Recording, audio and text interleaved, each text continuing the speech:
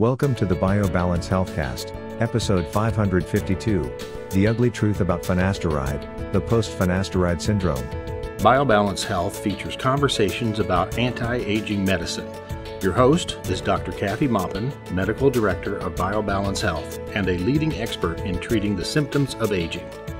Dr. Maupin and Brett Newcomb are the authors of The Secret Female Hormone, the seminal work about testosterone replacement therapy for women, and Got Testosterone, a book that helps men choose the most effective and safe form of testosterone replacement. These books are available on Amazon or from Dr. Maupin's office at BioBalance Health in St. Louis and in Kansas City. Dr. Maupin's office is currently accepting new patients. Welcome to the BioBalance Healthcast. I'm Dr. Kathy Maupin, and I am with Rachel Sullivan, who is a doctor, and she is my partner and my daughter. And we're going to talk about the ugly truth about finasteride, which is a drug, and some of you may know it as Propecia or Proscar.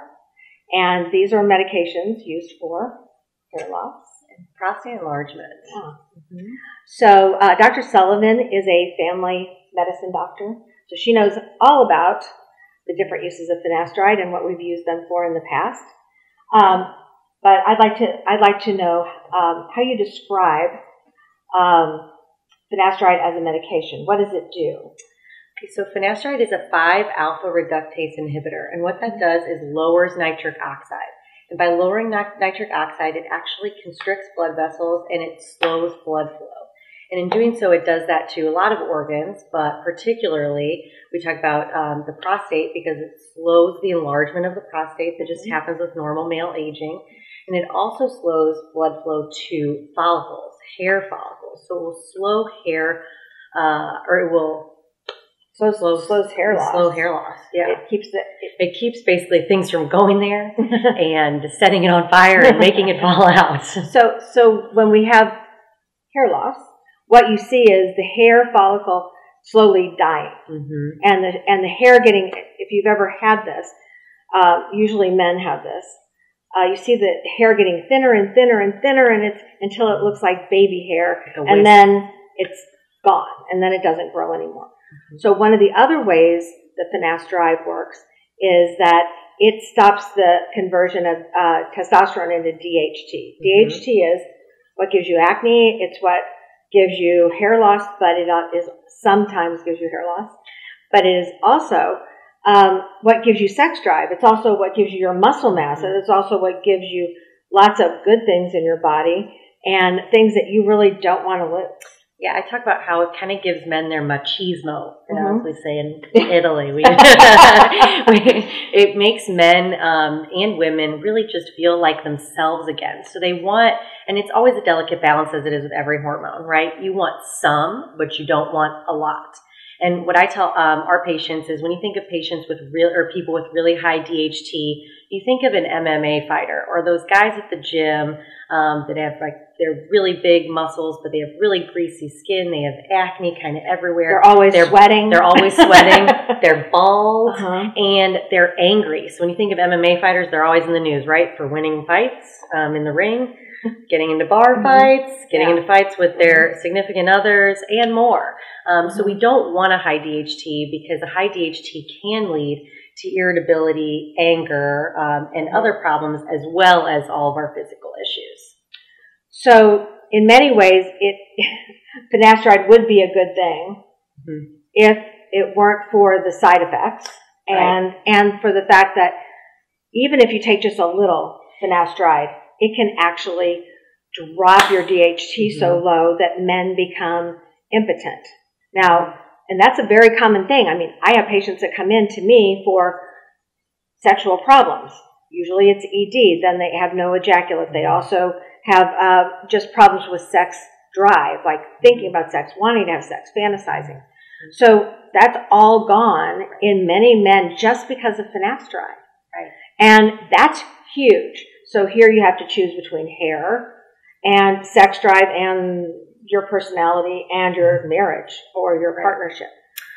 Yeah, and when we talk about finasteride, we're also mentioning that is everything in the 5-alpha reductase inhibitor category, but we always just say finasteride because that's just easier than listing all of them. Mm-hmm. But the big thing that we need to talk about too is that it's effective. It's basically too effective in treating high DHT. Now, when we talk about like what I say with MMA fighters, you don't see people like that all the time. That's a very small percentage of people where you look at them and you say, gosh, they must have a really high DHT. That's a really low population. I'm not sure it's natural. It's not. Right. So. We're talking, exactly. It's very hard to achieve. It's most likely with black market androgens. Which are from the adrenal gland. Exactly. So it's really hard to achieve naturally or genetically, things that just happen to you. That's just not something that you see on a day-to-day basis. What we usually see are people who maybe go to their primary care doctor, their dermatologist, their urologist, and they're having complaints of, gosh, I'm losing my hair. I feel like I'm losing hair here on the top of my head. When I pee, men will say my stream is weaker. I feel like I'm not getting all my urine out when I'm going to the bathroom. I feel like I have to get up more than like 2 to 3 times at night to pee. Or, the guy I saw last week, he's like, well, everyone in my family's bald, so I told my primary care doctor that. And all these people go in with complaints of, simple things that we could fix with multiple different types of either medications or supplements. And every single one of them is put on daily 5 milligram finasteride, which is a very large dose. Now, when we talk about it being too effective, we talk about 5 milligram daily is a significantly higher dose than what you need to achieve a normal range. Anything. Yes. Or to treat any of those problems. In general, that's really overkill.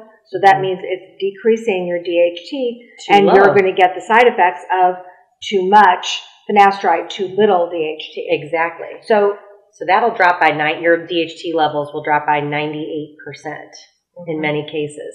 So basically, they will empty your tank of DHT. So all the things that we love about DHT, all the things that we mentioned earlier, gone.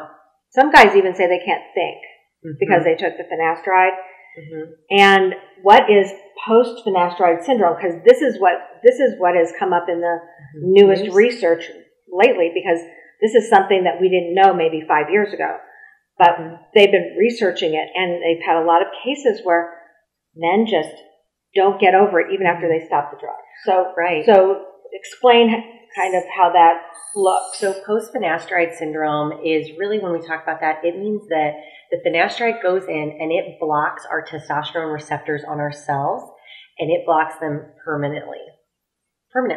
So it doesn't just go in and work until say you missed a few days, it just goes away and then you feel better.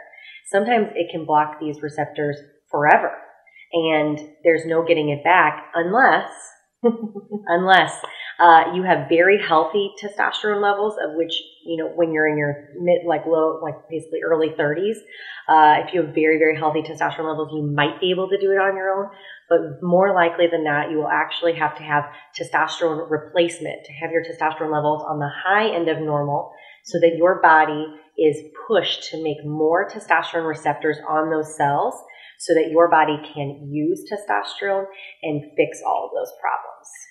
It's a huge deal for us. We always give testosterone to patients, and I've tried giving testosterone to patients who are on finasteride at the same time, and I have to use huge amounts of testosterone to overcome this drug, and it's not worth it. I've only done it very long with one patient, and I'm about to stop because I just can't get enough testosterone for him to be happy and to have a sex drive and to have an erection and to keep his hair. But I begged him to stop the finasteride, and he won't. So I may have to just say, I can't keep giving you more and more testosterone so that I can counteract this. At some point, he won't feel the testosterone because it's gone over the top. So there are reasons we don't want to go that high on testosterone. Right. Your body becomes numb and you don't feel it. Right. I think I forgot to talk about what a receptor is, because you have a hormone, you have a hormone milieu in your body. Yes. And so your body stores your hormones basically in your bloodstream. And on every cell, there's a little, it's like a little receiver for that particular hormone. So testosterone goes to an androgen receptor, and that's what it's called. but it's really a receptor for testosterone.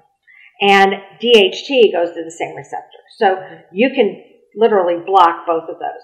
I've seen an extreme case of complete blocking of the testosterone and DHT receptor.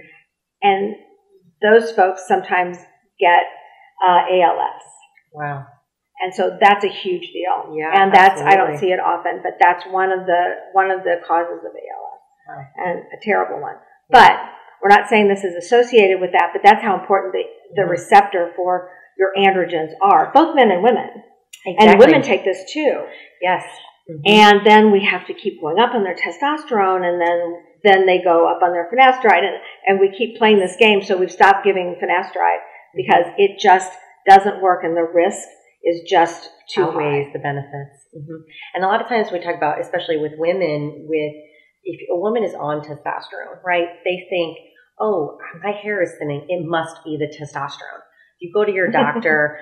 You go to your dermatologist. I'm losing my hair. I feel like I'm losing my hair all over. They're like, well, what medications are you taking? Oh, I'm taking bioidentical testosterone replacement. Oh, well, then it's that. They don't test anything else. It's an easy answer, and they walk out of the room. It's as usual, your standard 10-minute doctor appointment or less, where they walk in, oh, that's that, bye. Here's your finasteride, see ya.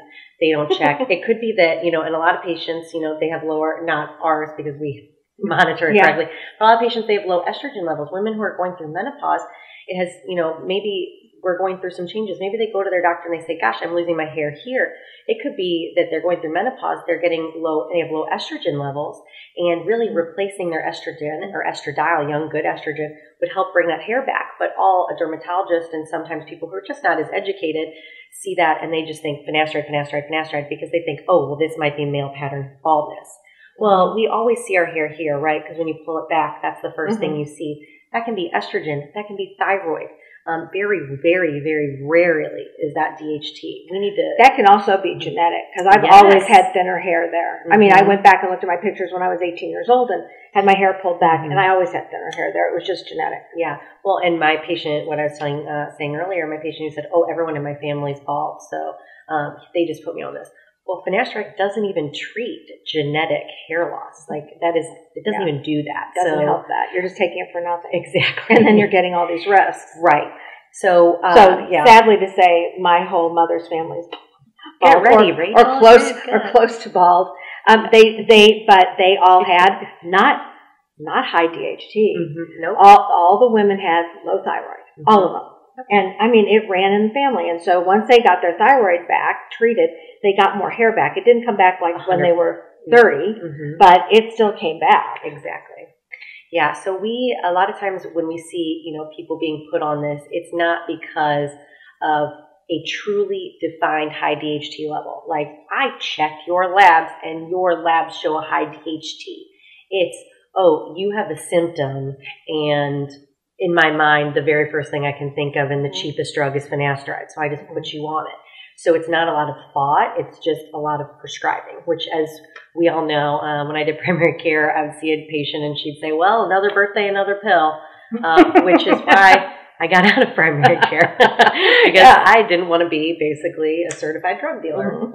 That's right. Now, when we talk about post-finasteride syndrome, what does that mean other than impotence, foggy thinking, low muscle mass, low ejaculate, difficulty with orgasms, depression, suicide? Actually, there is a huge lawsuit going on against the makers of Proscar finasteride right now in New York, class action about suicide and depression associated with finasteride use.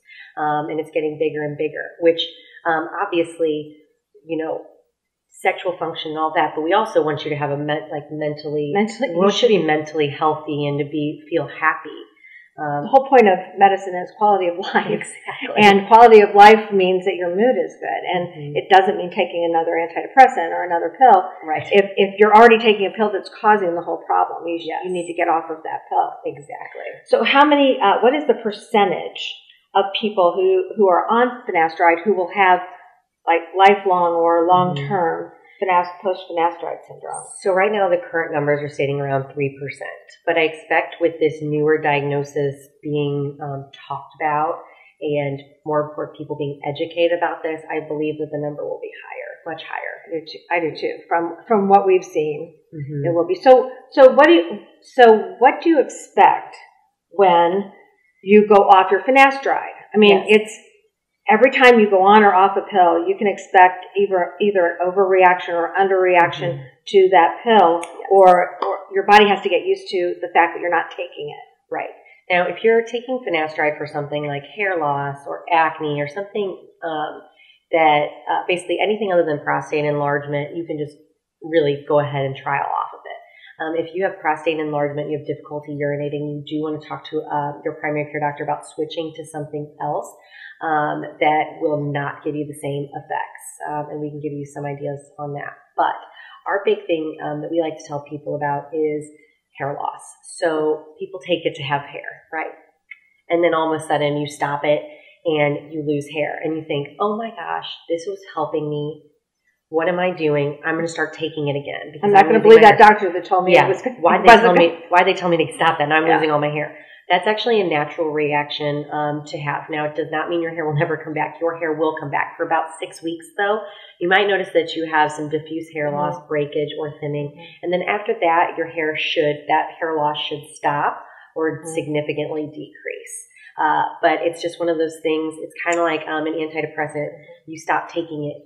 You say, gosh, well, I feel more anxious. I feel a little more like sweaty. I have a little more sleep problems. Should I just get back on it? Was it working? It's more of a withdrawal effect. It's that drug telling you, take me. Yeah. And that is what that's how we stay on drugs for forever. But we don't want to go through that withdrawal process. Yes, we don't. It's hard, but it is worth it. And during that time, that 6 weeks, you could actually take other things that are more natural, or things. Both topical or oral medications, minerals, and vitamins. So we have a topical hair growth. I guess it's a foam. Compounded foam, and so people put it on every night before they go to bed. They can use it twice a day if they'd like to in the areas that are thinning. Yes. But it doesn't have finasteride in it, but it still works. It has minoxidil. And do you know what the other active ingredients are? I know it has caffeine in it, so that it'll get down into the hair melatonin. Melatonin. It has a little bit of retin-A in it because retin-A is great for cell turnover, so it can help that basically everything stay youthful. So it'll help with the turnover and help with that follicle basically restore itself, which I love. It's what keeps us all, other than neurotoxin filler. That's what keeps us wrinkle free. Yeah, we figured that out. But we've had that made up for our patients because we think it's a lot safer. Yes. It is a lot safer than using finasteride. And but there are some other things like zinc. 30 milligrams of zinc a day. That's easy. Very easy. And you just have to take it with your other vitamins, and that's fine. I mean, that's it. Easy. But there's some other issues. There are herbs and other vitamins that you can take. Yes, other things that we can take. So if you have a high DHT, truly have a high DHT or high normal, or you also have prostate problems with difficulty urination, something that will not drop your DHT by 98%, but will still drop it a little bit, keep you in a nice healthy range, is saw palmetto. Yeah. Saw palmetto is wonderful. We've been using it for hundreds of years. Yeah. It just works so well for these problems. And I believe the dosing is around like 500 to 700 milligrams a day. Yes. And that's just an oral herb, basically. Yep. And so we use that. We use stinging nettle, but it doesn't sting when you take it in a pill form. Yes. We also, I remember in our formula we have vitamin C as well. And that's basically anti-inflammatory because inflammation in your hair follicles is not a good thing, and it decreases your ability to make hair. So some of the other things are amino acids because your hair is made out of a protein, and so you need to have proteins in your diet. That's another reason I find that sometimes people don't have enough meat, fish, eggs, or other types of protein in their diet, and so their hair gets thin, and they think it's their thyroid, or they think it's testosterone, or it could be the finasteride if they're taking that. But so we try to increase the protein intake for our patients that are having hair loss. But you really should know why you're losing your hair. It really should be looked at in terms of your hormones. And look at that first. The last thing you could do is go to a dermatologist and get a biopsy of your hair. They take it's like a little round biopsy. It's really easy to do. We used to do it on things on skin and, as a gynecologist, other things we won't talk about. But it's really smaller easy. than an eraser head, and they can do it in a place where you feel as though you're losing hair, but may not be as obvious. But like we said, it's smaller than an eraser head. It will not be noticed. But they'll be able to tell. A lot of help. Yes. So we've sent people for that test to dermatologists in both cities we've been in, and some of the dermatologists go, "Oh, you're taking testosterone, or you're taking this. That's it." But they never say that about finasteride. Right. Exactly. Oh, I forgot. You can have topical finasteride. Oh, yeah, that's true too. So topical finasteride is awesome. So you can put topical finasteride on your hair, and it won't go through your whole body. It'll just work on your scalp. Now, that does work very well for people who are having male pattern baldness that have been diagnosed with it by biopsy. That would really help. Absolutely. That's a great idea. I also think we need I know we talked about estrogen, and we talked about DHT, and we talked about thyroid, but another thing we really need to think about is stress. We all have so much stress, especially in the past year, but in general, as Americans, we usually have a lot higher stress levels, and a lot of us internalize that stress. So we just shove it down deep inside as to not worry anybody else. And that does have physical representations. Obviously, your face can swell. You can get that buffalo hump from a cortisol. Because your cortisol goes up. You will lose your hair as well. And so a lot of my patients, they'll say, "Oh, I'm losing my hair." Oh, and also, my job, I'm working 80 hours a week. I wasn't traveling. Now I'm traveling all the time. This and that, all these major changes. I'm taking care of my sick mother and my husband's father. Yes. And they're taking care of everybody but themselves. Exactly. And so that can show a lot of problems too. So really, our key here is really getting to the bottom of the hair loss, because DHT is, I would say, less than 1% from what I've seen with my patients, less than 1% of the actual cause of the hair loss. I've seen every other thing. So low thyroid, high cortisol from stress or from taking cortisol or from taking steroids. Steroid use. And steroid like use for any kind of autoimmune disease. Many of the drugs that you're on, like metoprolol, any kind of beta blocker, I've been on that, and that's thinned my hair, and that does thin your hair. And not taking estrogen when you're menopausal, that'll make your hair fall out as well. You need to have estrogen after you're menopausal if you want to have hair. So all of those things, to have good hair, you have to go back to the same environment your body was in hormonally when you were in your 30s. And so that's what we do. That's what we do at BioBalance, is we try to get people back to that same hormone level. Not too much DHT, which we do monitor. Yeah, and you have to have it monitored if you're getting your hormones replaced, especially with testosterone. Yes, absolutely. Well, thank you for listening to us, and thank you very much, Dr. Sullivan. It was a pleasure. We'll have you again. Okay. See you soon. And we'll see you next week. Thanks. Email your questions or comments to podcast@biobalancehealth.com. You can find the BioBalance Healthcast on iTunes and on YouTube.